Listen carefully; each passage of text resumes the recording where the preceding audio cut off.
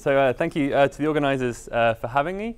So this is joint work with Robin Burgess at the London School of Economics and Michael Greenstone at Chicago. So I sort of have to make an initial apology as well. So Abhijit sort of talked about his paper not being particularly development. I would say that this doesn't even have the benefit of being in a developing country, but it's global. So it's more global economics than development economics. But it's more, I guess, traditionally an environmental paper than a development paper per se. And it sort of fits into a sort of a research agenda that we've been working on, basically broadly thinking about how it is that we can manage the world's sort of natural assets and liabilities in such a way that sort of maximizes global economic potential. And so we're going to sort of explore this question within the context of the world's oceans, which is an area which has received very little sort of attention in economics, and for no small reason because of a lack of data. And that's sort of one of the main contributions we're going to sort of bring to the table today. And indeed, we sort of think that the economics of the oceans is important because, well, for no other reason, they cover a large majority of the world. And they provide just an immense amount of economic value through the provision of ecosystem services and climate management, as well as obviously the sort of biodiversity and protein that is through fisheries. So they provide a lot of economic value, but at the same time, of course, they are very much threatened by economic behavior as well. And if you can see here, this is an image of trawling fishing trawlers from space, and you can see the tracks of fishing trawlers through satellite images. And so this sort of captures, so trawling is seen as one of the most destructive forms of fishing, but you can see it even in the naked eye from space. And so these sort of capture the mud plumes that come out from sort of basically tearing apart the seabed, as well as sort of the scars that are left behind. And so the reason that we sort of think that the oceans are largely threatened, the market failures that are important here are sort of twofold. So there's the sort of tragedy of the commons kind of argument whereby the sort of the goods and services that the ocean provides are of course non-excludable. Oh, they're rival but non-excludable. And so any given fisherman has no incentive to leave anything left behind in a given season because someone else is just going to take it. And then, of course, there are the considerations that there are ecosystem services and sort of biodiversity considerations are not represented in fish prices. And so there are sort of externalities that fishermen impose on the natural environment which aren't internalized by their behavior. And so conventional wisdom we believe suggests that the allocation and implementation of property rights should go some of the way to addressing these concerns. And we're going to explore the degree to which property rights can do this through an examination of marine protected areas. So these are conservation zones similar to sort of parks on land, but obviously at sea. And so there's been plenty of talk about marine conservation. So the global goal currently is to protect 10% of coastal and marine areas by 2020, with aspirations of 30% coverage by 2030. And it's incredibly costly to do this. The estimated cost, of which we should imagine wide confidence intervals, is around about $37 billion per year. And so there's a question about whether this is sort of the best way to sort of conserve the marine environment in order to serve sort of global economic potential. So there's also been a lot of action. What's that cost? I mean, part of it is patrol and security.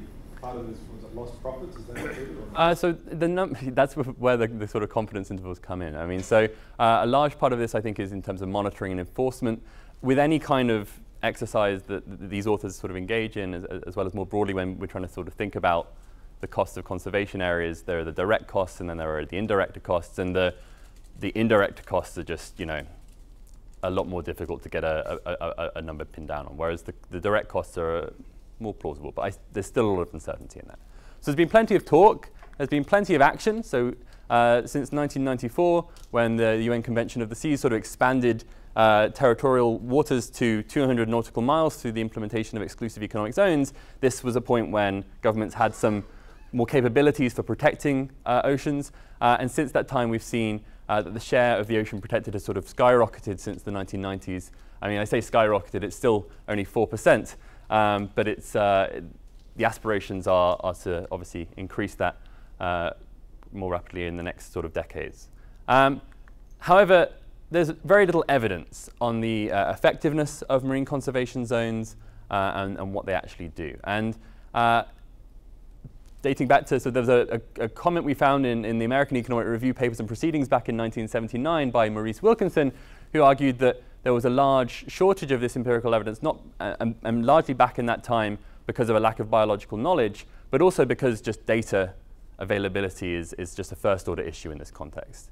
And so since this time, biological knowledge has substantially improved, and we have a lot better understanding about the potential impacts on the environment, as well as sort of the mechanisms underlying that. But data quality has lagged behind. So the literature in this space has been largely theoretical or model-based.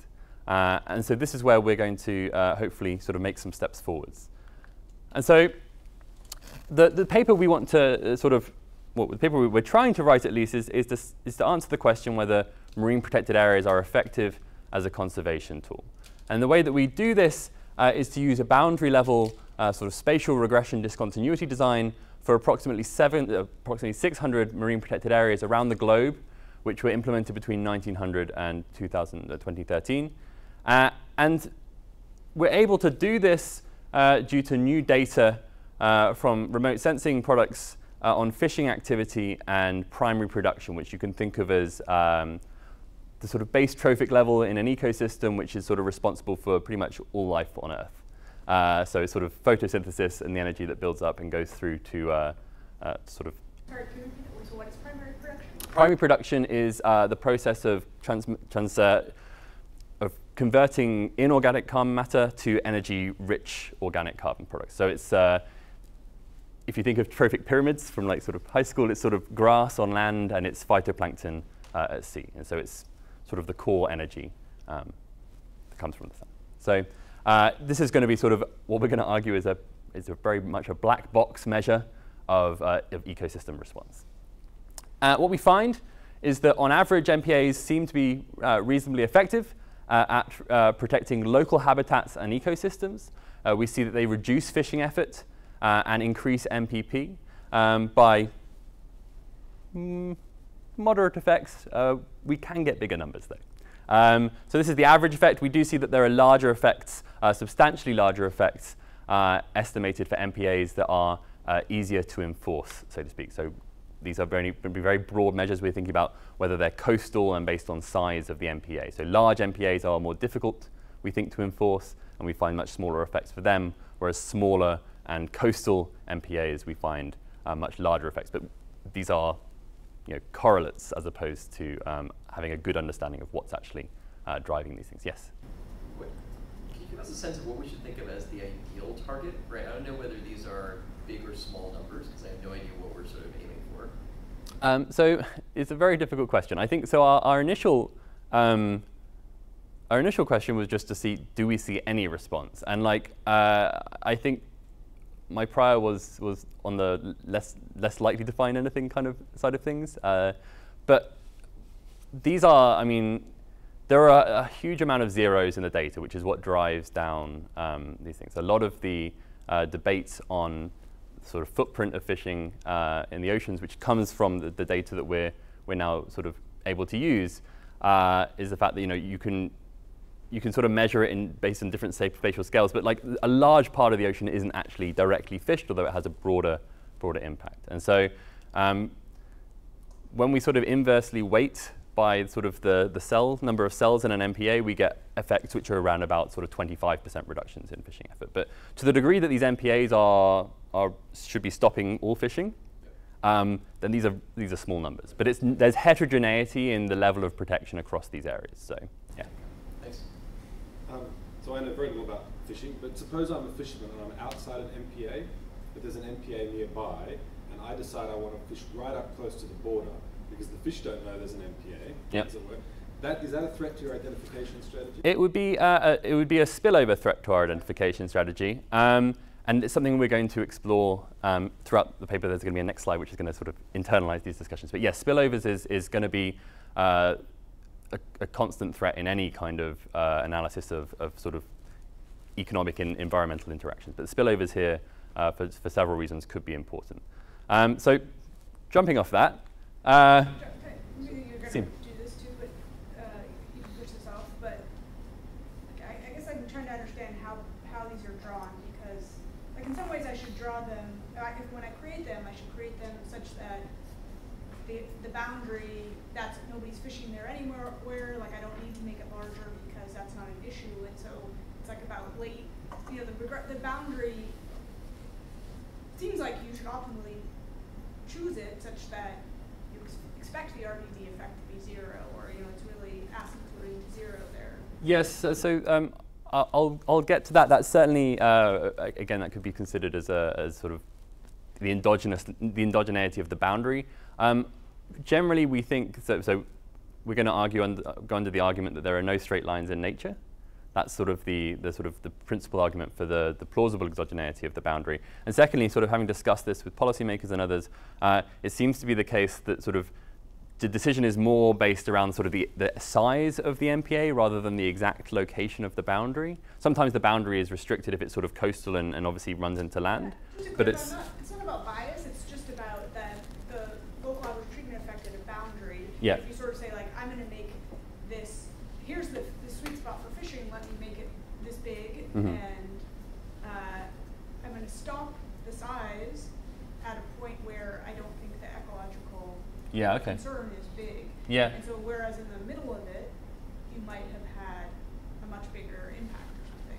So that's, again, I think a question then about whether we think people are optimally designing these things. And I think that is not necessarily the case. We see now that there are MPAs which are 3 times the size of Texas. And we see MPAs which are 1 square kilometer. And so there's going to be a Goldilocks size, but the majority of MPAs are incredibly tiny and are argued by people in marine science and others to be like, these are doing nothing. What is the point of them? Yeah. Just following up on Seema's question, do you have access to any sort of pre and post data, do a double difference kind of thing, so We you do. can see what's happening inside? We're going to see that, yeah. So we're going to, for the subset of the MPAs where we have pre and post data, we're going to do sort of a diff and diff RD. So we're going to do the RD pre and I think post. the whole thing, just plain diff and diff without the RD would be interesting. We can do that as well, of course, yeah, we can, but we're more concerned about, Do you find bigger effects in the middle? So I'll get to this. Let me move ahead and we can sort of get to the what we actually do in the research design shortly. So this is sort of the local effect. I think, basically, as Steve says, this is going to be a local average treatment effect. But the sort of concern we have, the first sort of concern is going to be spillovers and general equilibrium effects. Like, what are regulated agents going to do once they're affected by these areas? So the sort of second step, which is sort of taking a step back in terms of the internal validity of the identification strategy to try and get a more externally valid kind of understanding of the overall effects of these things, is to try and internalize the potential for these spillovers to see the degree to which MPAs actually affect sort of more aggregate fishing behavior. And so we engage in a more continuous difference in difference and event study style approach to sort of explore the effects of increases in MPA coverage within exclusive economic zones, which is sort of you can think of as this is effectively the oceanic equivalent of a cross-country study.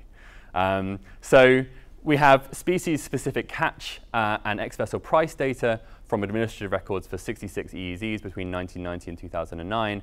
And so using that sort of rollout diff and diff, we find that on average, a 1 standard deviation increase in MPA coverage is associated with a 2.2% reduction in catch. There's an aggregate reduction and a 1.2% increase in price.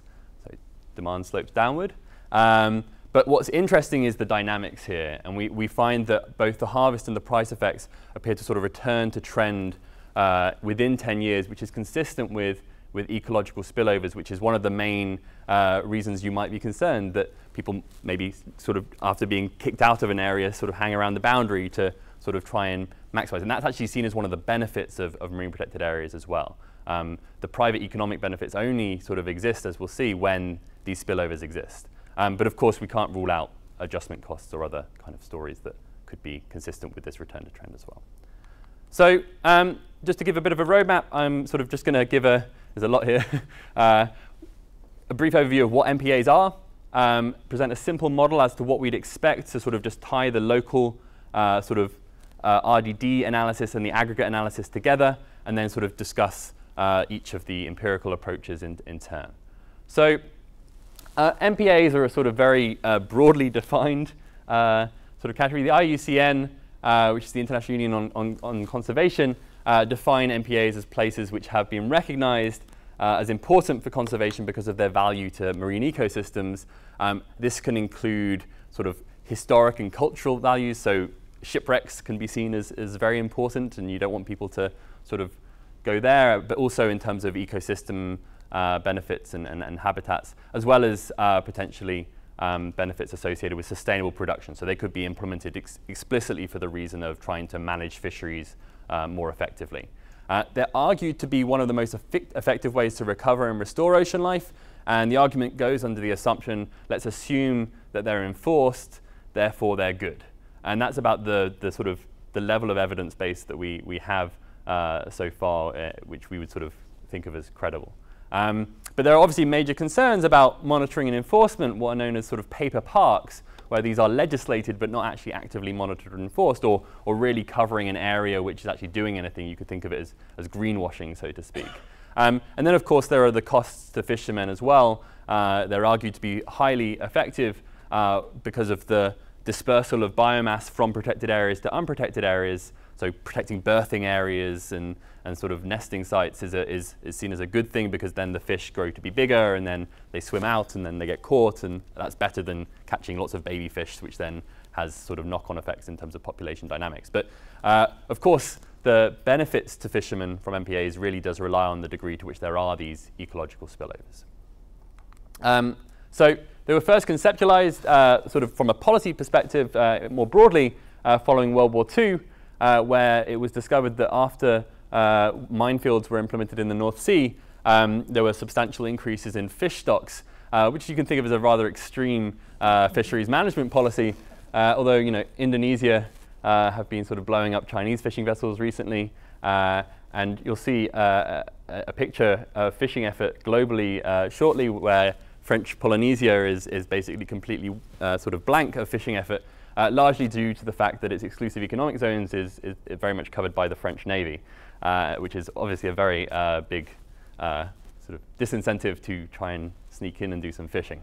And so prior to 1994, though, nations only had governance of their seas up to 3 miles away. And so there's very limited options for exclusive economic zones to be implemented, certainly not at the scale which we're seeing nowadays. The trend is for much bigger and bigger and bigger exclusive economic zones in order to sort of get to this 30% number, which is not an objective. It is an objective by the international community, but it's not clear from an economic perspective that it should be an objective in its own right. In 1994, however, the establishment of the 200 nautical mile exclusive economic zones meant that there were much greater property rights that governments had to sort of implement conservation areas. And so, as I mentioned, so the more modern marine protected areas have a sort of range of goals and a range of protection areas. They range from sort of no access zones where no humans are allowed to go in, no take zones where you're not allowed to extract anything, or more zoned areas where, or even just multiple use areas where fishing is allowed, but there may be fishing restrictions in place, such as no trawling and things like that. And they may be the objective may be from a natural heritage perspective, such as the protection of coral or seamounts, or for cultural reasons, or up to the sort of more fisheries management perspective of sustainable production. And I think this last point is an interesting sort of side question on whether MPAs are the most effective policy for thinking about sustainable fisheries management, as opposed to, say, alternative policy levers, which in the context of market design and mechanism design is sort of an interesting discussion to have potentially. So, just quickly, from outside the MPA, there'll be massive heterogeneity in terms of the regulation of fishing. from quite extensive to completely. So outside of the MPA, so for example, Chile, has, as of this year, has banned trawling in 98% of its exclusive economic zone. So that's not a marine protected area, it's a gear restriction. But yeah, there's going to be potentially crossovers in terms of quotas schemes and other marine policies that could be in effect. So yes, we have very limited granular data on what policies are in effect. Subsidies are a huge thing as well. So just to clarify, not MPA here is going to be a mixture of all these different other regimes. Exactly, yeah. So to sort of try and discipline our thinking on this, we wanted to write down a sort of a model to sort of try and think about the interaction between the sort of the biology side of things and the economic side of things. And to sort of capture the biological elements of things, we wanted to start from this sort of very general perspective of there being a resource stock, X, and this model can be generalized to think about land versus or sea, so you could apply this to sort of forestry or other ecosystems. And this is distributed across sort of just a spatial domain of n non-overlapping patches, that should say, not overlapping patches, so these discrete patches of land. And so the resource is a renewable resource. It's going to grow, and it has the option of dispersing across these patches as well. So trees don't move, so there's no dispersal of trees, but fish swim. And so you can imagine that for a given patch, that patch is going to sort of grow up, and then so some of those fish are going to leave that patch and migrate to other patches. And so we wanted to capture this dispersion consideration here. And so the timing in the model is going to be captured by the fact that the present stock is going to be observed, and then fishermen are going to sort of harvest it. And then this is going to give us this residual stock, which is going to simplify the model substantially, which is then going to grow up, so to speak. Whatever's left in the sea is going to continue to grow based on how much is left, as well as sort of carrying capacity or any other way you want to sort of think about parameterizing alpha. And then once it's grown up, it's going to then disperse. So a very simple sort of general framing of sort of the biological sort of setting.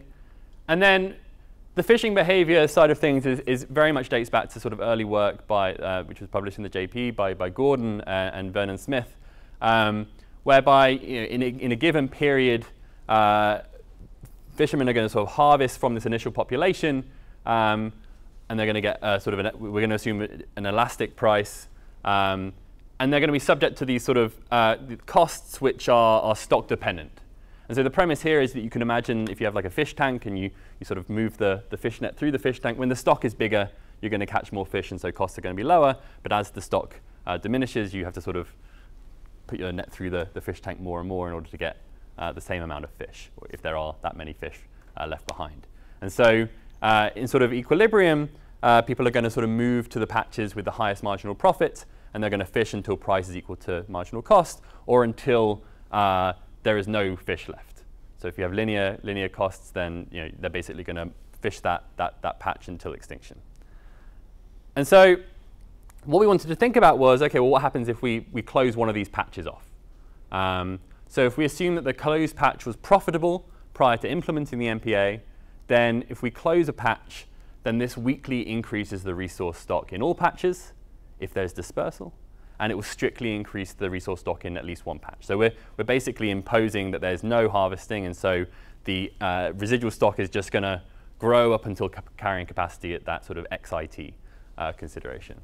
And so if there are these resource spillovers, then you can imagine a case which in sort of as a corollary is going to be the case that even with linear costs, if they're extracting fish to extinction in fringe patches, you can still have this continual sort of supply of fish through migration out of the protected patch to the fringe patches.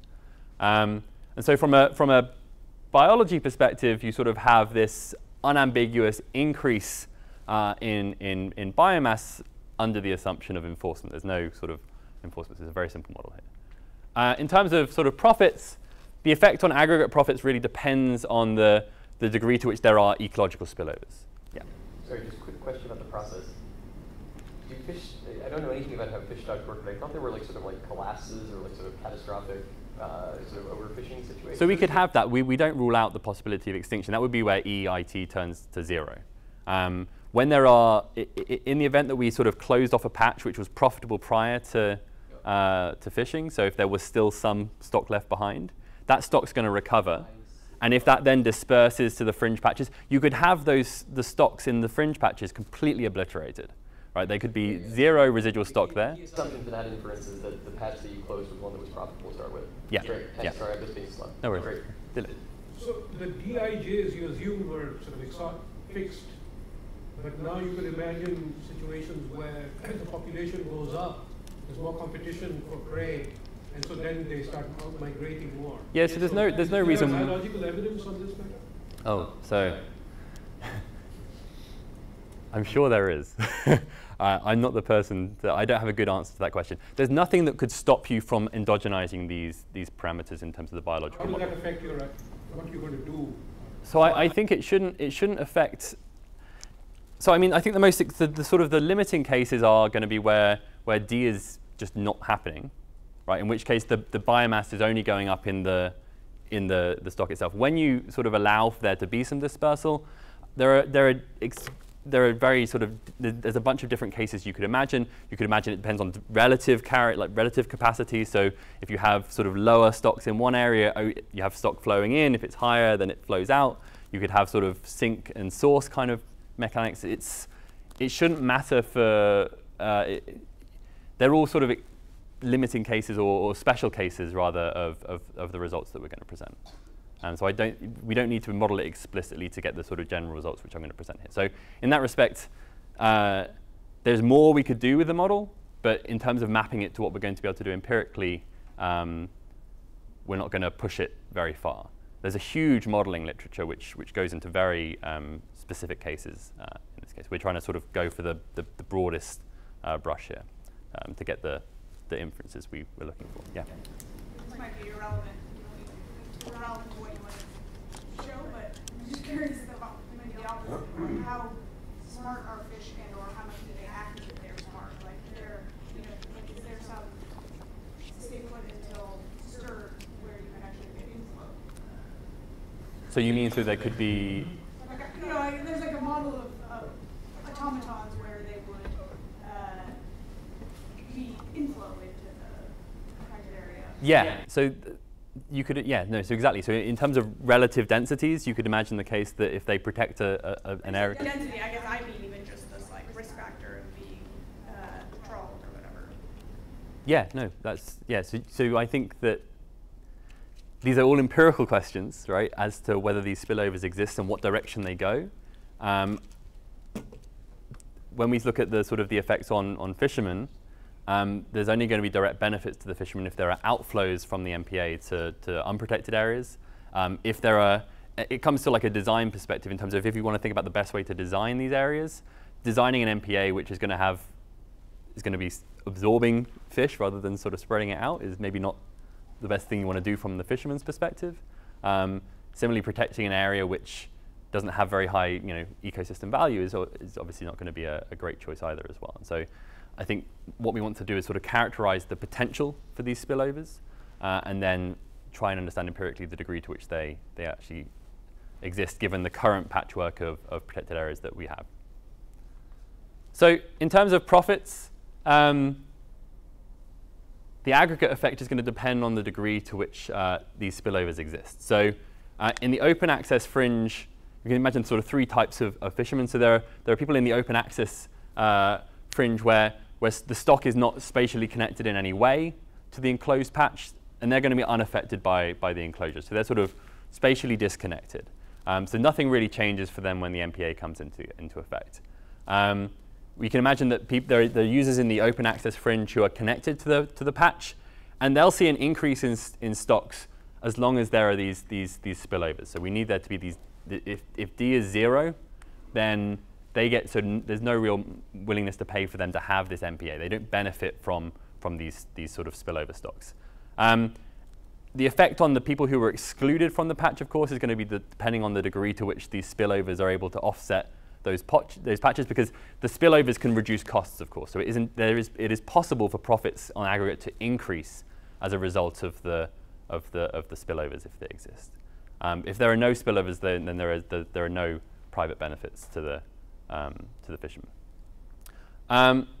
Of course, there are broader benefits than private benefits. If we care only about natural heritage and from sort of ecosystem services perspective, then we may wish to restrict fishing for reasons beyond sort of sustainable production. You may want to, you may not care about the fish per se, but you care about the fact that trawling is going to destroy your coral or your sea sponges or sort of other considerations, or seagrasses, which we think are important for carbon sequestration and everything. And so you may choose to sort of protect these areas anyway. And so from a sort of cost-benefit perspective, you may sort of still think that it's worthwhile having these marine protected areas if the sort of social benefits in terms of the externalities associated with marine protected areas exceed the foregone profits to the fishermen.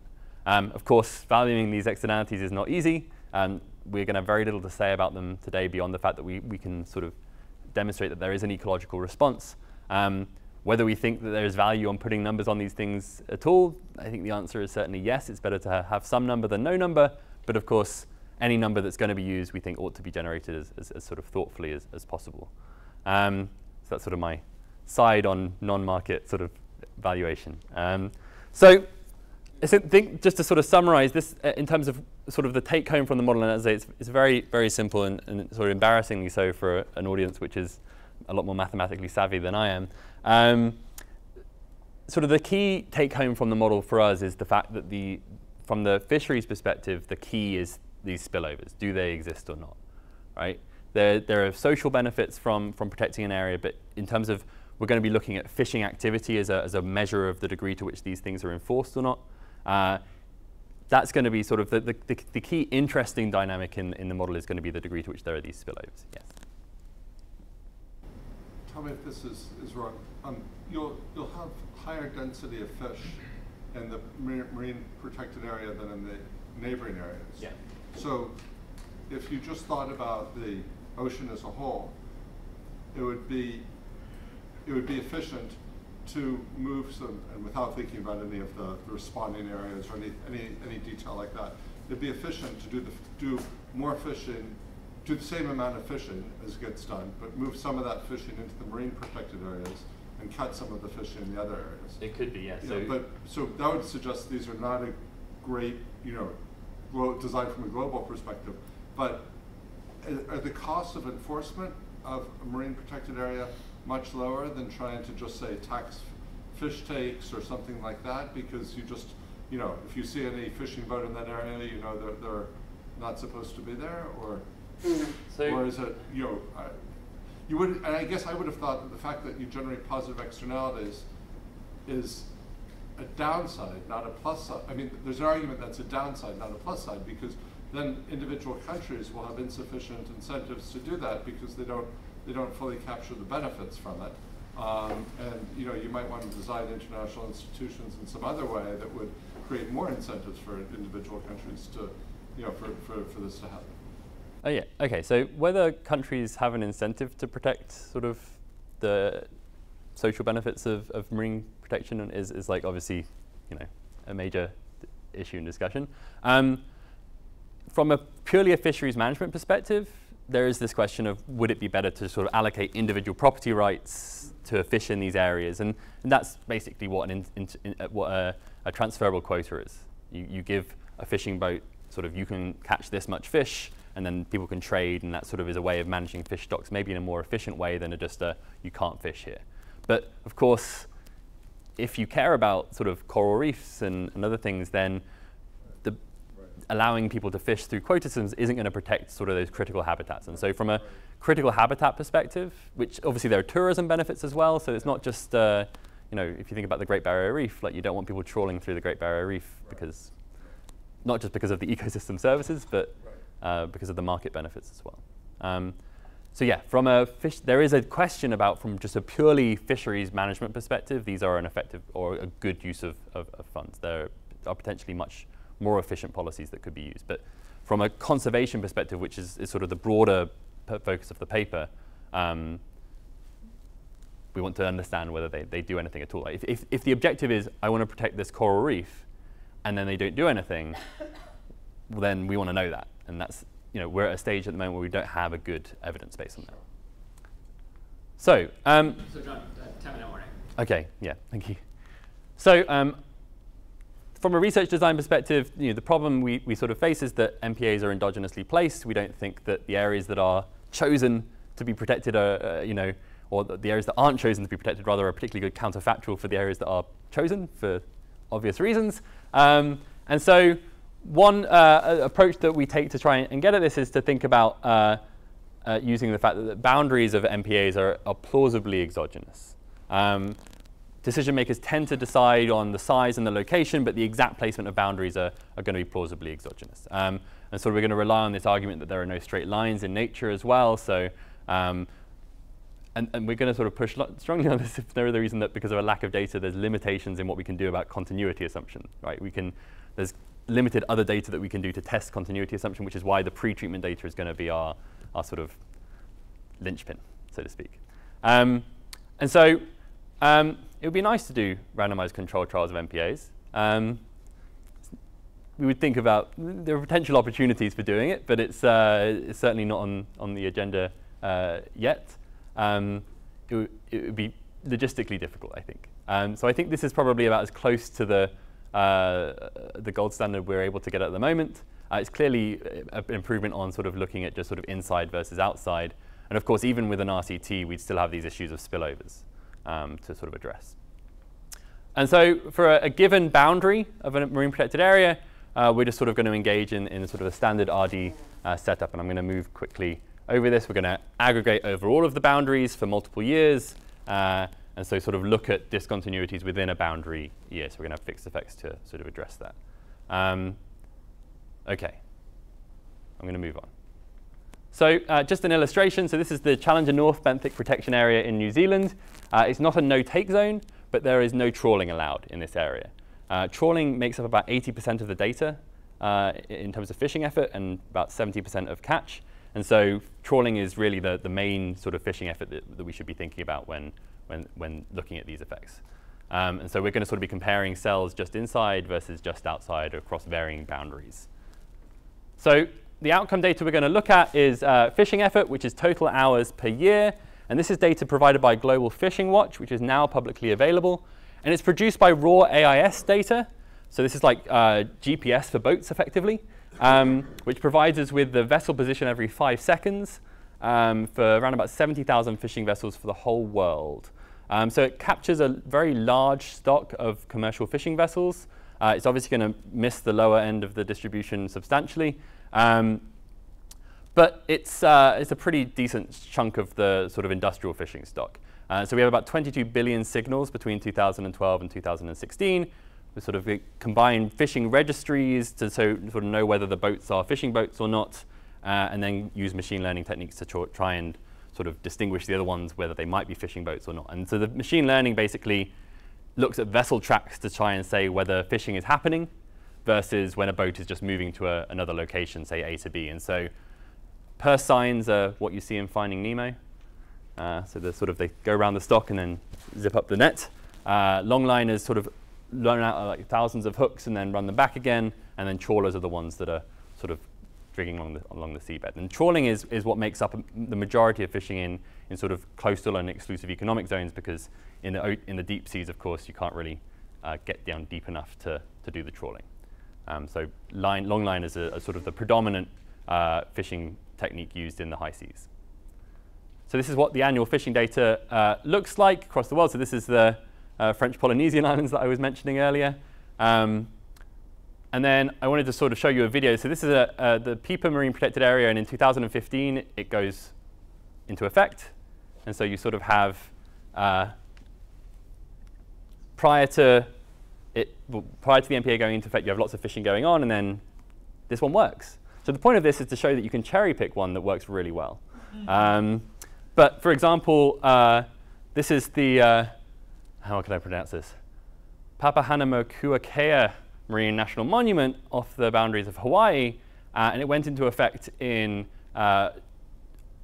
July, August 2016. And you'll have noticed nothing, really. And in fact, fishing effort going on after it had gone into effect. And it's a no-take zone, so there's no fishing effort allowed going on. And it's the one that's 3 times the size of Texas. So in 2017, it was the largest marine protected area in the world. And so the point is that the evidence we have so far from sort of other empirical studies where data has been a variable has been sort of local case studies of individual sites, but we want a more sort of global perspective on whether these things work or not. And so we combine that data to sort of, the second point on this one is to say, well, even if there's no reductions in fishing effort, there still may be benefits, of course, to protecting the area from an ecosystem services perspective. So just because there's no fishing effort going on per se, doesn't mean we wouldn't want to stop fishing effort going on in the future. So there could still be benefits from that area being protected. Yeah. Sorry, I might have missed this. Do you have the stocks per location? No, we have like no one really knows what the stocks are. I was going to say, how do I measure the stocks per location? We can't measure. We have very bad data on stocks. So you're just going to measure the presence? Yes, fishing effort. Okay. And then we're going to measure How much catch. each one is? We're going to know catch as well at a more aggregate level, but we're going to know whether people are fishing or not. And then we're going to have data on net primary production, which is going to be a sort of, is there an ecological response? And the point of this is to, number one, sort of ensure that what we're actually getting is a real reduction in fishing effort as opposed to people just turning off their GPS, as well as to sort of see whether the environment, the ecosystem actually responds to these marine protected areas. And that's by cell? Yes. Okay. So we for MPP, we have about 4 million cells per year. It's going to be all of this is on like a 0.1 degree grid, basically. The next best data is there are 80 in situ sites around the world for MPP, of which we have a 20-year time series. So whether we have one in an MPA or not is like very unlikely. And then do we have any on either side of the boundary? Definitely not. For stocks, there are about 300 stock assessments around the world. So the whole ocean divided into 300 areas. So this is satellite measured. I see, okay. So we have net primary production, which is based on ocean color measures, so photosynthesis, effectively. And so MPP, it fuels all life on Earth. It regulates atmospheric carbon and ocean oxygen concentration, so it provides about 2/3 of global oxygen, and around about, it absorbs, in terms of deep carbon sinks, around about 50% of the global carbon stock. That is to say that carbon dioxide emissions would be about 800 parts per million rather than 400 parts per million in the absence of this. And then, of course, it is what provides energy for fish. So more MPP, bottom up, more fish. This is what it looks like. Yeah, I know. I'm gonna need to run. I'm gonna stop questions now. I haven't managed this well. So MPP, it's around about 50 petagrams of carbon per year. It's about equivalent to sort of what you get from MPP on land as well. It's about 50%. It could affect. So MPAs could affect MPP in sort of three ways: direct effects, so reducing turbulence, pollution, and damage to the sea surface, which would increase light. So more light equals more photosynthesis. Reductions in extraction could increase the availability of nutrients, so more nutrients, more MPP. And then there are indirects through food webs and other things which are more complex, and I'm going to hold that off for now. The MPAs we have are about 600 after we combine the gridded data with the MPAs, because there are lots of small ones. We don't have good inside and outside data. And we capture about 80% of all protected areas. This is what the full sample of MPAs have. This is what our analysis sample looks like. So blink and you'll miss it. Nothing really going on there. So that we're capturing a large share of the area. This is what the RDs look like. So if we're going to do 3 minutes, then this is a good 3 minutes to do. So we do see these reductions in fishing effort at the boundary. In terms of the diff and diff, we see up until implementation, there's not really anything going on pre-treatment, and then large reductions in fishing effort. In terms of MPP, smaller, but positive increases just inside the boundary. And again, a more gradual rollout over time after implementation, which is more consistent with the ecological response that we'd expect, so a gradual recovery. So MPAs are effective at increasing biomass and reducing fishing effort. Take my word for it. There's no discontinuity prior to implementation. It's robust to everything you'd want it to be robust to. Coastal MPAs and smaller MPAs deliver more benefit consistent with enforceability. So in 1 minute, what are the aggregate effects? So we're going to do a sort of diff and diff rollout. We use catch reconstruction data for exclusive economic zones. So this is based on logbooks on what fish have been caught. So we have species-specific catches. It's not stocks, but it's what's caught, so we don't know how much is left in the sea. This is what coverage looks over time, and what we see is that if there was 100% coverage, which is completely out of sample, you get sort of increases in price and reduction in quantity. there are sort of the price effects mute the effects on revenues, and there are no aggregate effects on MPP. These are the graphs that I think are the most interesting. So if we look at the rollout, you see sort of an increase in prices and then a return to trend. And this is really the golden goose if you want to interpret this as ecological spillovers, because you see immediate reductions in volume and then a return to trend within sort of 7 years. I mean, the data is noisy, and but this is about as close to ecological spillovers as one can get. Of course, this could also reflect adjustment costs of fishers having to find new areas and adjust to account for this sort of restrictions. But that's kind of useful to think about in terms of like the effects on fishermen, because I think we care about the costs to these fishermen as well, the degree to which they're able to respond and recover to these new regulatory conditions. So what we see is that MPAs reduce aggregate extraction in the short run. The price effect attenuates the impact on revenues from a sort of cost perspective on fishermen. That's kind of, I think, a good thing.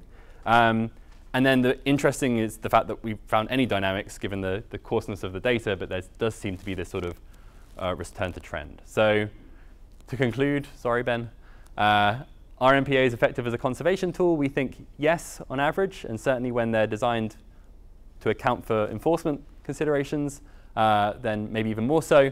They do appear to reduce fishing effort and sort of invoke an ecological response.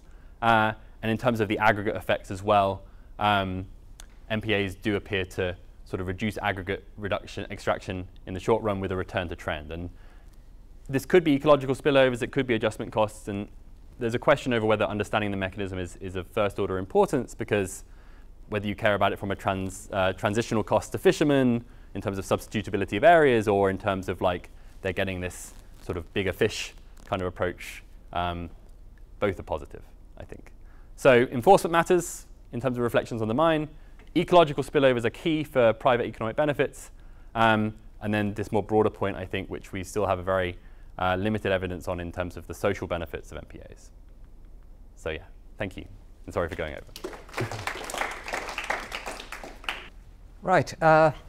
Thanks for having me discuss this paper, and thanks to Jonathan for writing the paper. I had a lot of fun reading it. So this is going to be hopefully a short discussion on how to focus the paper and how to help develop it. And I realize that I'm the only thing that stands between you and lunch. So I will aim to finish in 10 minutes. So let's start with a quick summary. I think since we are both actually British, me and Jonathan, we can say that this is very much a paper of two halves. So the summary comes in two halves. The first half is the statement that MPAs actually work for biomass and effort reduction. So we've got some remote sensing data and regression discontinuity showing that there is an efficacy of the MPAs. We have a reduction of fishing effort, which is measured by total hours, and we have an increase in biomass, which is measured by NPP. And we also find that effort reduction due to MPAs is very heterogeneous across regions. It depends on whether they're coastal or offshore, right? Coastal being more efficient, large versus small, small being again more efficient. And this focuses on the idea of enforceability, which Jonathan highlighted numerous times. So this is part one. And we also had this effect of spillovers, where the spillovers were crucial in the latter part to show that the EEZ level, that this was giving private benefits. OK, so what's the second part of the paper? We have the economic implications of the MPAs. And here we saw that in the short run, the MPAs do correlate with a lower catch and higher fish prices on aggregate. But the change in fishing revenue is not significant in any of the regressions. And then we have this fantastic result that in 10 years' time, we have a recovery and everything returns to where it should be before because of these spillovers. So there is an increase in biomass which spills over and generates the same overall long-term catch. Or at least that's how I read the paper. If I read it wrong, please correct me later. So again, spillovers are crucial for establishing the gains from the MPAs. So if this is roughly how the paper is, if I read it correctly, then we can also see that adding all of these things together, this is something that you, I think, quoted in one part of the paper, is that if we're looking at conservation of localized species, MPAs look like a good match for that policy objective, right? So what are the contributions of the previous literature? I'm going to be very short on this because the contributions are very obvious. First of all, we have a nice new data set, which is much better than what we've had before.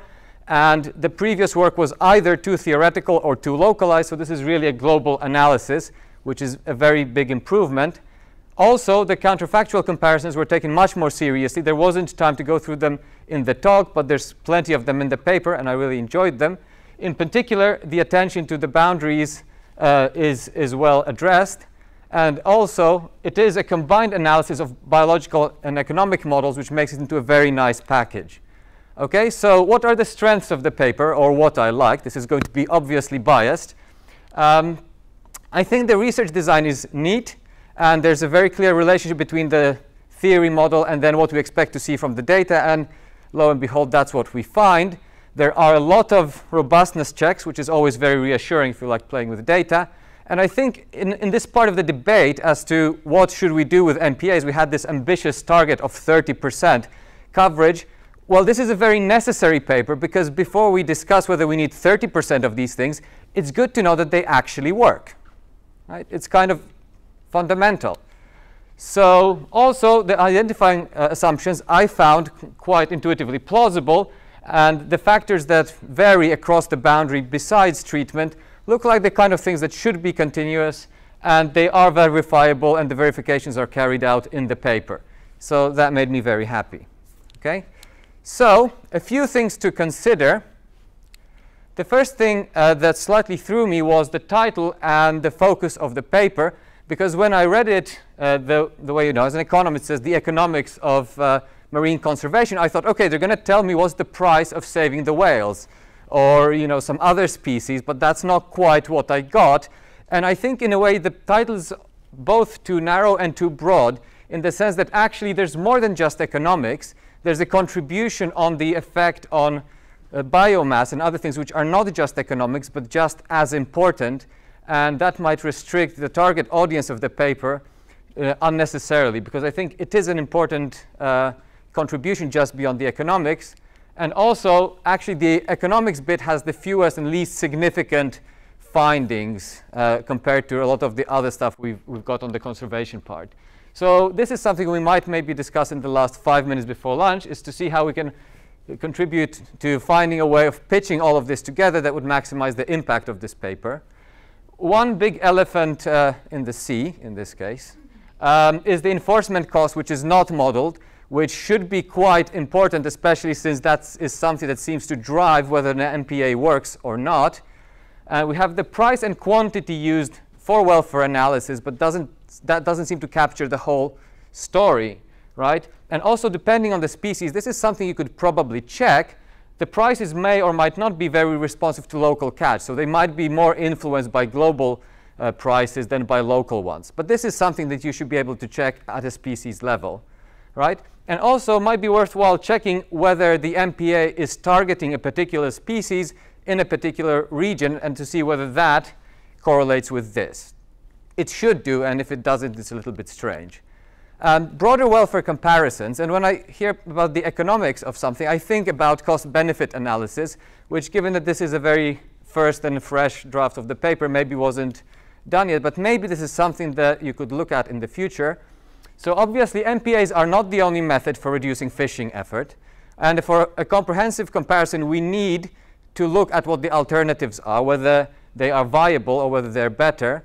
And I think this would make the paper more directly policy relevant, and having worked a little bit in fisheries, policy people like clear pointers, and they like comparisons where you can show A is better than B.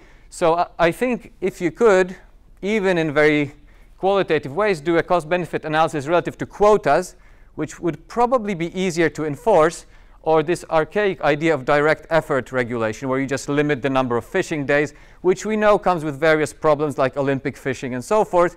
But it might be worth to show that, okay, we can make these comparisons, and I think that's something that you can do with the data that you have.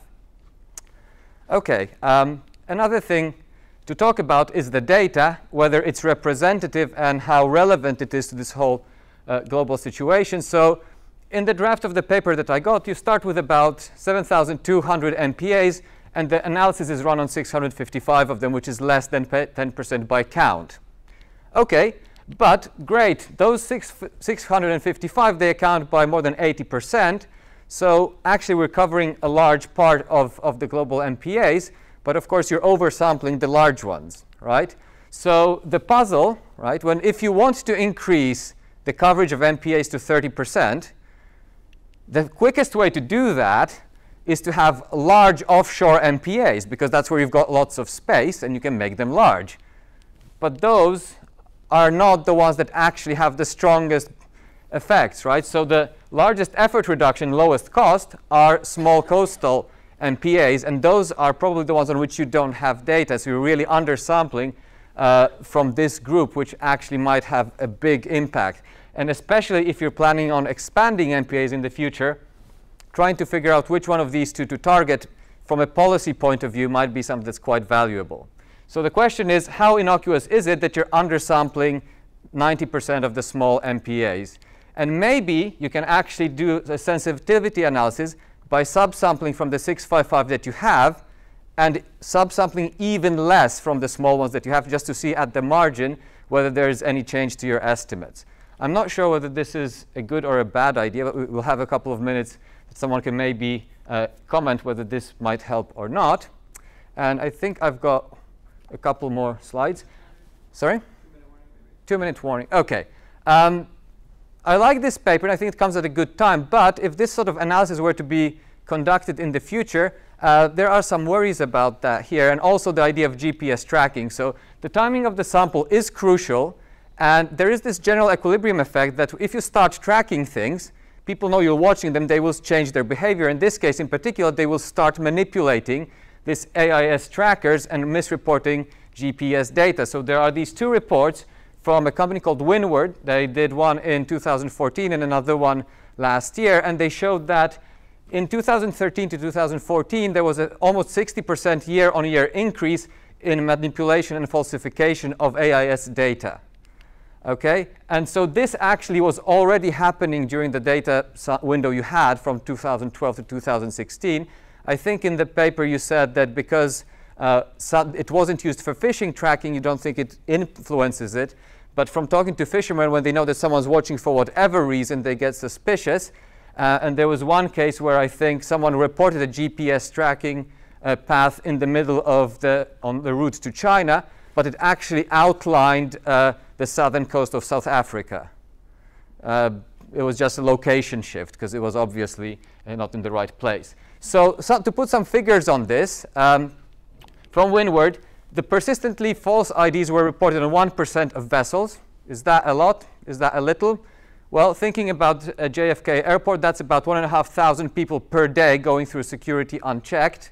Does that scare you or not? We can ask the TSA. Manual switching off happens in about 10% of the vessels, which I think is quite a lot. And of course, which vessels are cheating is unlikely to be random, right? So the ones which are cheating are most likely the ones that might be profitable. And there's an unintended consequence, which probably as economists we're not that worried about, but from a policy point of view, AIS was initially supposed to be for maritime safety to prevent ships from running into each other. If you start manipulating these things, it causes safety concerns.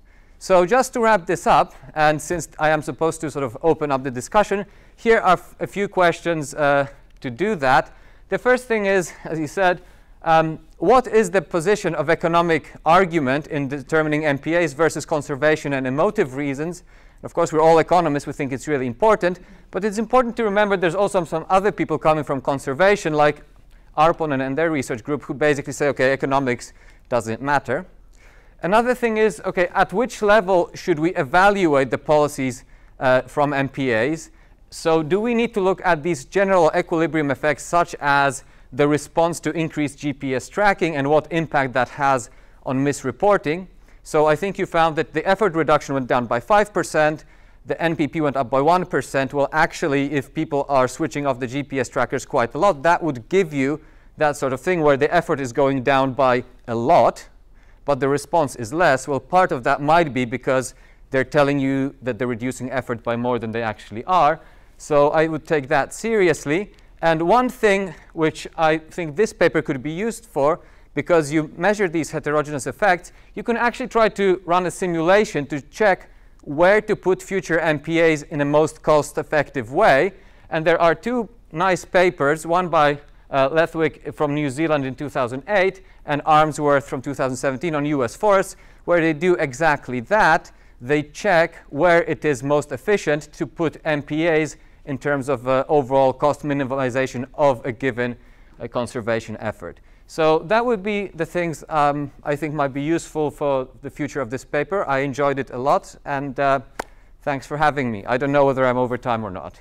Maybe we have time for a couple questions. Can I sort of just make Okay. a Sure. I'll be fine when you get the time to.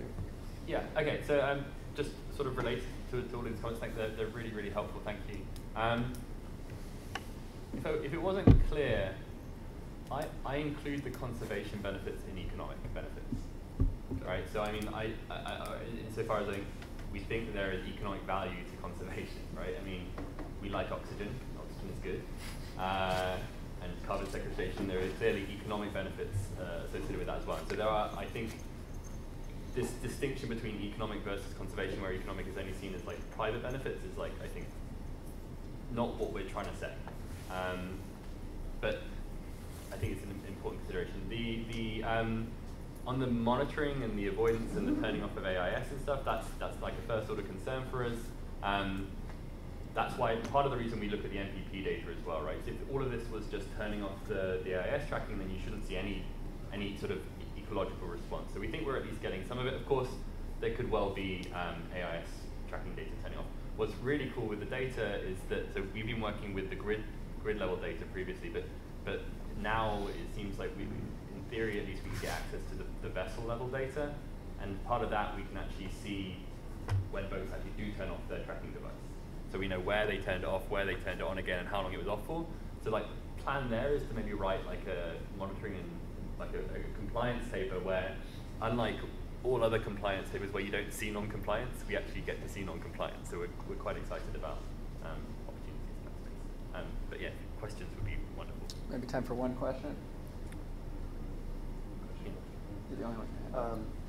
So in a sense, we knew right away from the first video you showed that, at least if we look at the effects not on necessarily MPP or the return of the fishing stocks, but just on fishing activity, Yeah. we knew that already from that if you have enough enforcement, you can get it down to zero entering that rectangle. So in a sense, you're at least on that question, you're picking up, how much historically was there enforcement? It's more like a law and economics paper. So that's and just along those lines, you might want to be a little careful about like the large area MPA versus small, because are you really trying to minimize like the the per mile effect, or is it like the overall effect, which might be a function of, say, what your police enforcement effort is? It could, usually you think there are actually economies of scale in police enforcement, so it was surprising here that there wasn't, but it could be that you're measuring it per mile rather than per, say, police boat.